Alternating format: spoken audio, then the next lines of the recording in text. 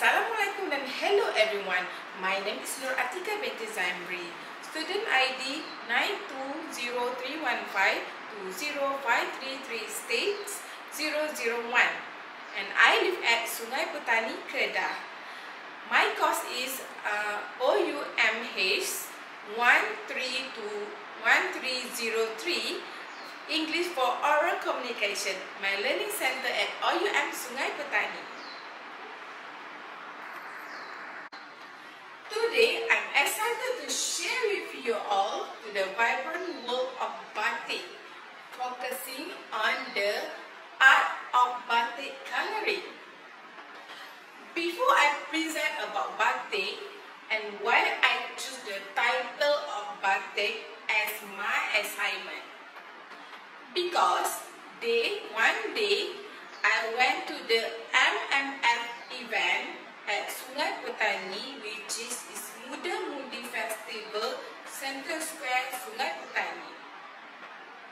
There are so many stalls there, such as food, drink, jewelry, clothes, and the most important is I'm interested in one stall batik is a full many people who are the coloring batik, and that's why I took the opportunity to learn about batik and how learning about coloring for batik. Let me show you this video. Batik coloring is the final and the most important step in batik making. It transforms the wax pattern into a breathtaking piece of art filled with meaning and the cultural significance. In this speech, I will describe the tool, technique, and step involved in batik coloring.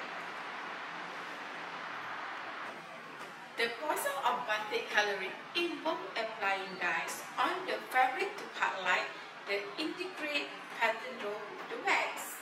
The color not only make batik visual appealing, but also hold symbolic meaning, reflecting cultural story and tradition. For batik coloring, fabric dye available in liquid or powder form. Vibrant colors are used, such as indigo, red, and gold. Wet-resistant fabric, cotton or silk is typically used as the base. Brush or dye buckets depend on whether you are hand painting or deep dyeing the fabric. Wax for pattern blocking. This ensures that curtain area resists the dye. Coloring. Step 1. Prepare the fabric. After drawing the pattern with the wax, the fabric is ready to be the dye. Step 2. Apply the dye. Depending on the design, the artist can either dip the fabric in a dye bath or paint directly into it with the brush. Step 3. Repeating the dye process. To create multicolor design, the wax is applied to curtain area and the fabric is deep dyed in additional dye bath. Step 4. Remove the wax. Finally, the fabric is boiled to remove the wax, revealing the finishing batik design. Batik color is not just about aesthetic. Color have meanings. For example, in Indonesian batik, red is symbolizes bravery, while a blue signifies peace. In Malaysia, batik often incorporate bright tropical colors reflecting nature beauty.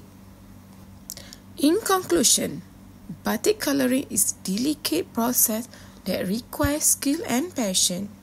Whether through deep dyeing or hand painting, each piece tells a unique story through its vibrant colors. I hope this speech has given you a deeper appreciation for the art of the batik.